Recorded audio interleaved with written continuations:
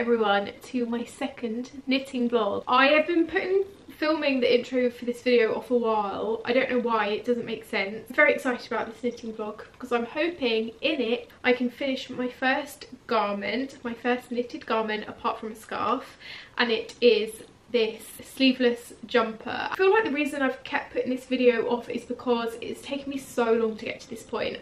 I had to restart this 4 or 5 times. I kept getting like up to about here and then realizing I'd made a mistake, and then I would have to pull it all apart and start again. So yeah, this is my 5th attempt and it is finally going well. If you didn't watch my first knitting vlog, I'm going to link that down below, but basically in that video I learned how to purl, how to stitch, how to cast on, how to cast off, and I made my first ever scarf. And then at the end of that vlog I showed you guys what I wanted to make next, and one of those things was a sleeveless jumper. So I purchased the pattern from a website called Lovecraft, from a knitwear designer called Vicky Knits. I absolutely recommend her patterns. I absolutely recommend her Instagram account if you're just kind of new to getting started, because her patterns are super easy to read. She does like a video YouTube tutorial to go alongside it, so you can really see, if you're more of a visual person, like you can actually see what to do and learn kind of along with the YouTube video as well as the pattern, which also if you're starting out I really recommend printing so you can kind of mark it and make notes as I have. I am just so excited to have cracked on with this jumper, and I'm actually at a point now where, I don't know if you can see, but I've started like doing the sleeves. Like I learned how to decrease a knit stitch, and my sleeves are starting to kind of appear. So this is the front panel of my sweater, and then I think I do right up to the top, and then I start on the back, and then I seam it all together and then complete the armholes and the neckline. And it's just, now that I'm into it, now that I'm kind of learning new things again, I'm just so into my knitting, and it's all I want to do all day every day. I just want to sit down and knit, which sadly isn't doable every day. But I'm using a wool called the Feeling Good yarn. It's a chunky yarn from Wool and the Gang in the shade Red Ochre, which is such a nice kind of like mulberry red wine and a berry shade, which I think is so pretty and so soft. Like I can't get over how soft this is. I can't wait to wear this jumper. It's going to be so lovely. The bit that took me so long was this long hem in a 1x1 rib knit. And I mean, I'm gonna have to hold it here like this. Any of you knitters will know it's just like a purl one, knit one, purl one, knit one, and it just gives the most beautiful kind of stretchy ribbed kind of pattern, which is, yeah, been a right ball ache to kind of do, because you really have to pay attention to what stitch you're on. You can't make any mistake. I've learned a couple of really cool tips to make it easier for myself, which made the last like half of that go really quickly. And now I'm just on a stockinette stitch with decreases for the armholes. So excited. So in this vlog I'm going to be completing this sweater vest. I'm going to need to learn how to like sew a vest together, sew pieces together, and I'm going to need to learn how to like do armholes and like a neckline, which I'm excited to learn. I'm just very happy, and I'm also so happy to have inspired so many of you guys to start knitting. I've had so many DMs on Instagram from you guys saying I've inspired you and that you've ordered your materials, and I really hope you enjoy it. I really hope you don't beat yourself up too much if you don't get it initially. Like at the end of the day, it's something really fun and crafty to do, to be able to create something with your own hands from scratch and to be able to wear it then after. You're not supposed to be a genius at something immediately, so if it does take you a very long time to get into, don't get disheartened by that. The rewards will pay off. Morning guys. My friend is coming around tonight for a, oh my god, we are so cute. My friend Anna, we're having a knitting club at my house. I'm gonna cook her some dinner, gonna knit. And we were originally going to go to a knit club in Walthamstow this evening on a Friday night, but because I'm having micro needling done, I just realised I'm not gonna want to go out looking like a red tomato, especially in a room full of new people. Yeah, she is coming around this evening for a knitting club. She's going to be knitting a balaclava, and I'm going to be doing some more of my jumper, which by the way is looking so good now. It's like, oh my god, it's like a proper jumper, guys. It's got armholes. They're and there. And now I'm just working up to the neckline. I'm not quite sure how low this will be. It's quite long already, maybe. Yeah, that's quite a nice length. So I think I've just got like 5 more rows to do for the up here, and then I can start doing the neckline. I have no idea how to do a neckline, so I am a little bit anxious about that, but so excited. So I'm going to continue that on our knitting club this evening.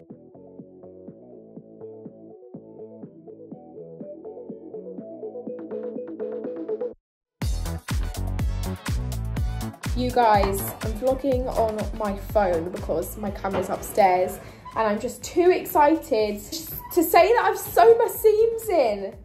I've sewn my freaking seams in, which means technically I can kind of wear this. You got a tabard. I got a tabard.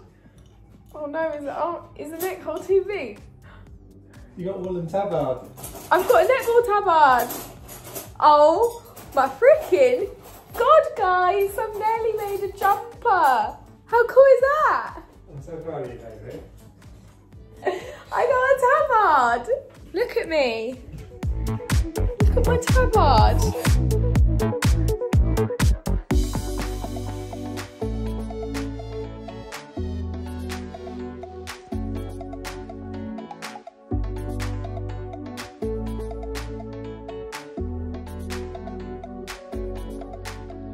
Guys, I've got 5 stitches left. 5 stitches left to cast off, and I have completed my jumper. I'm very aware that I haven't updated you much at all towards the end of this process, and that is because I've just, oh god, look, see, I keep dropping this cast off stitch. I've just been like going ham on it very quickly to try and finish it in time for this weekend, because I really want to wear my knit out on Friday night. I am going to the opera with my parents-in-law, my family, and we actually purchased a knit kit for my mother-in-law, G's mum, because she used to knit and she used to crochet, and she hadn't done it in a really long time, so we thought for her birthday we'd just get her a kit.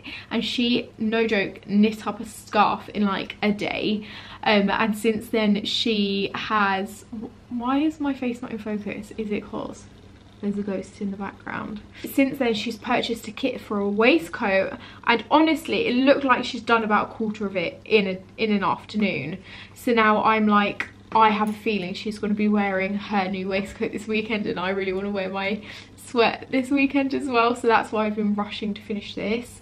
So I did the back panel in like 2 days compared to the front panel, which took me about a month. Like once I like got the hand movements under control, I just ripped through the back, and then since then I've learned how to sew it together, pick up stitches, do a neckline, and then do the armholes. I'm literally about to finish. I'm so excited. After this I'm gonna have to sew all the seams back in because there's a lot of seams around, and oh my god, this is my last stitch. And then steam it, like block it, which I'm not gonna have time to like properly block and rest, but I am gonna steam with my steamer. So let me just pull that. Why have I messed up my hand direction? Pull that seam off. There we go. This is the last stitch. Now I need to go and get my scissors and cut it. Are we ready? Are we ready? Ooh. Mic drop. What do you do with them? I got to sew it in, so I'm not technically finished yet. Oh my god, I made a jumper. Oh my god, oh my god. We're going to try it on. I've not got a ball of wool attached to it. Oh, do you reckon? You're not in danger of unravelling if you haven't finished. Okay, I'll sew all the seams in and then I can try it on. Yeah, patient.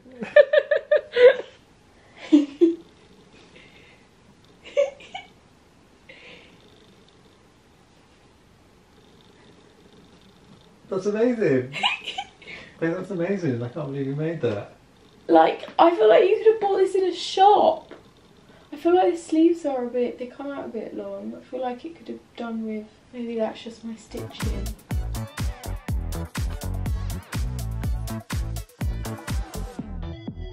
I realised I haven't yet shown you guys I realised I haven't yet shown you guys my finished jumper on properly, so I wanted to give you a look here. So I'm styling it here with a white t-shirt underneath and leggings. I would not wear leggings with this, I'd wear jeans. But I've also tried it with a shirt underneath and a dress, and it looks great like either way. But yeah, I am so happy with how this came out. I love, love, love the neckline, the ribbing, and I love the ribbing around the armholes as well. I also decided not to seam it together closed, but kept it open up until the kind of stockinette started, just because I kind of like that open jumper style. But I guess in the future I could always seam that together if I fancied a bit of a change. But yeah, I just love this jumper so much. I'm so happy with it. For my first knitted garment, I think I did such a great job. I really, as I said earlier in this vlog, I really recommend Vicky Knits' pattern for this. This is the April's vest. Her pattern was just so easy to follow for a complete beginner like I was.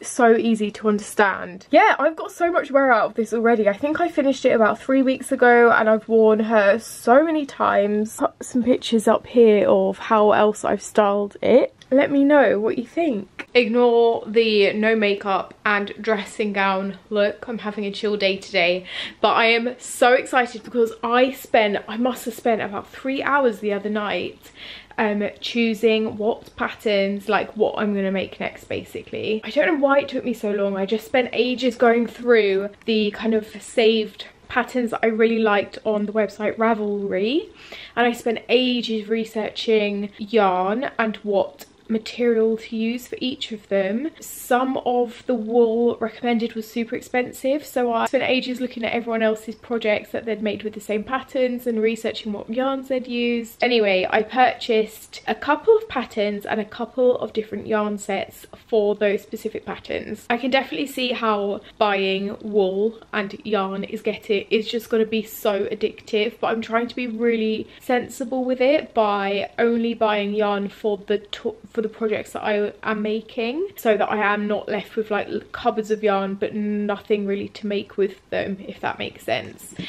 So I've just received one of my parcels from a website called Wool Warehouse. So I've got the yarn here for one project, which is going to be a cardigan, which I'm so excited about, and then I've got fabric for another 2 patterns that I'm going to make in the future over the next couple of months, coming from a website that begins with L. I don't even know what the website is called. Let me have a look. So the second website is called Lind Hobby, and when that parcel arrives, I'm hoping it might be today or tomorrow, when that parcel arrives I'll show you what wool I've got for the specific patterns that I've purchased. But I really want to open this now because I don't know really what the colour of this cardigan is going to look like. I know that I ordered it in a sage green, but I haven't obviously seen what that colour looks like in real life, and I'm hoping I like it because I had to buy a lot of yarn for this particular cardigan. So let me show you. I also purchased a couple of knitting needles. I think one of them might be in this and then the others are in the other order I made. Ooh, okay, that's nice. That is a nice colour, isn't it? So it's the Drops Wish mix. It's a super soft mix of baby alpaca, Pima cotton and merino wool. It feels super soft, and I am pretty sure I got it in the shade like sage green.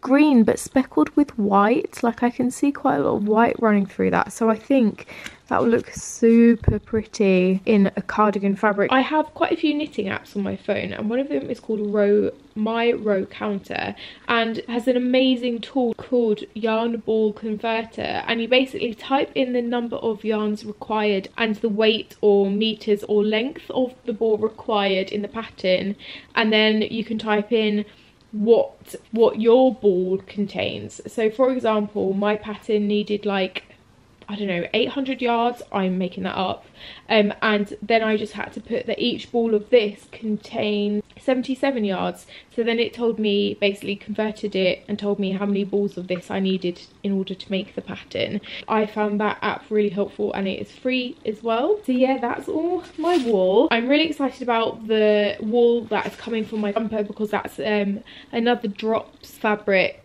but in a cream, like a chunky cream shade. Can't get started on this cardigan until my chunky needles arrive from my other order. I'm really hoping that arrives today. I'm excited to show you the next couple of patterns that I'm going to be making. Are you having a good old chat? Who are you talking to? Good boy. You guys, I am so excited. My wall order has arrived, my other wall order. If I sit back like this, can you see me? Okay, so this is my order from Linden Hobby, I think it's called. It also, ignore the look again today. Saturday, I'm spending another day in my pyjamas with no makeup on. But this is so exciting because it now means I've got everything to start my next project, which is the Let's Boogie cardigan by A Honey. But before we get into that, let me show you what I've got.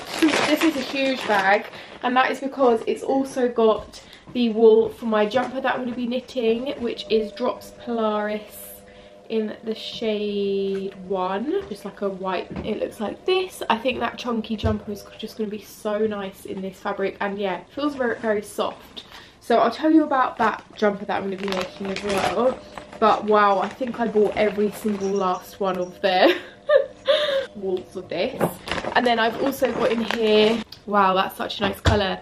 This is the Drops Kid Silk in, I think it's something like light beige. And I've got a very nice top that I'm going to be making with this. I think it's called a fluffy crop top. How nice is that? Do you like that colour?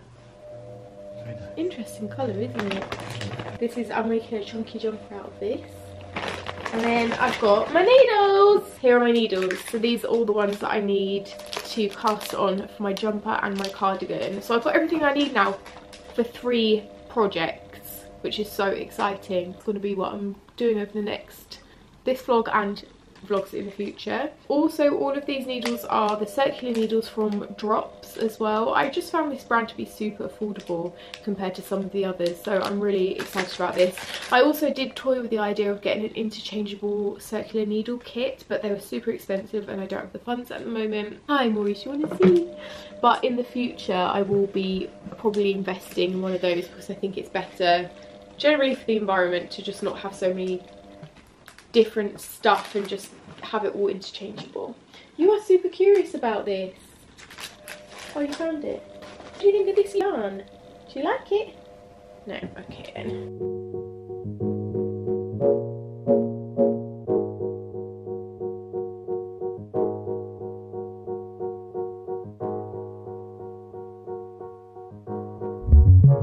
Wanted to talk through some of the patterns that I'm going to be making next in the next vlog. As you've seen, I have started on a cardigan, and that pattern is the Let's Boogie cardigan from A Honey. So far I've had to restart it like 4 or 5 times just because I'm learning how to do a make one left and make one right increases along the kind of this area, which I've never done before. Like I keep either ending up with it looking a bit, it's not very neat or looks a bit messy, or there's some holes in like between the stitches that are annoying me. One of the tries I ended up with an extra stitch somehow. Just got to take you downstairs and show you what it's looking like now. I was knitting in bed last night and I made a little bit of progress on it, so I can show you. Here it is. So imagine that green cardi but in a slightly more muted green. So this is the Drops Wish in sage green, and like I showed earlier in the vlog, I really like this because it looks like it's got quite a lot of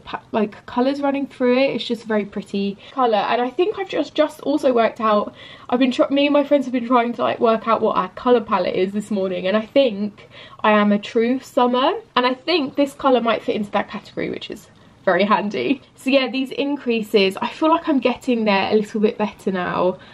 I mean, I'm such a perfectionist with this, which is so weird because I'm not a perfectionist in any other area of my life, but happy with how this is starting to look here with the increases coming off the side. So this is the back panel, this is for the sleeves, and this is for the front panel, and it's like proper starting to look like a little bit of a cardigan here. Got too much hair.